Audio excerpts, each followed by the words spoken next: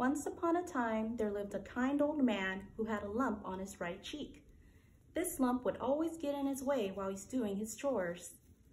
That's when he decided to go to a shrine deep in the forest to pray for the lump to be removed. In this village, there was another old man who also had a lump on his face, but this was a mean old man with a lump on his left cheek. The kind old man went to the mean old man's house and asked if he would like to go to the shrine with him. The mean old man said, "No way, it's pointless. I'd rather go to sleep."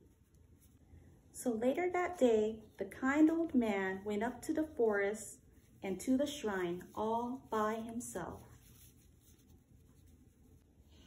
He prayed and prayed with all his might, not realizing that it was getting late. Suddenly, the kind old man hears something outside the shrine. It was music, cheerful music. He took a peek through the window and saw something unbelievable. There was a band of ogres dancing, drinking, playing music, and feasting. "That looks like a lot of fun," said the kind old man. This kind old man loves to dance. As the kind old man continues to watch, the more he wanted to join them on the fun. Eventually, he couldn't help himself and came out of the shrine and started dancing around the campfire. The ogres were all shocked to see a human amongst them. One ogre shouted, "Hey, should we eat him?" That's when they took notice of the kind old man's dancing. They loved his dancing. The kind old man and the ogres danced the night away until the party was over.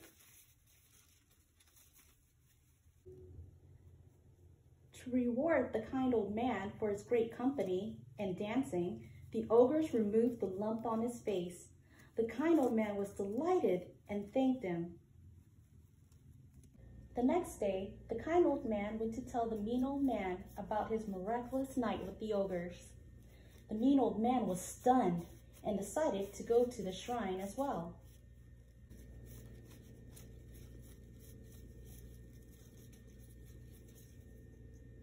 Once the mean old man got to the shrine, he didn't bother to pray at all. He waited and waited until nightfall. As he was dozing off, he finally heard loud music outside the shrine. The angry ogres hated his dancing so much that they took the lump they had removed from the kind old man and attached it to the mean old man's face. Now the mean old man had two lumps on his face, one on the right and one on the left.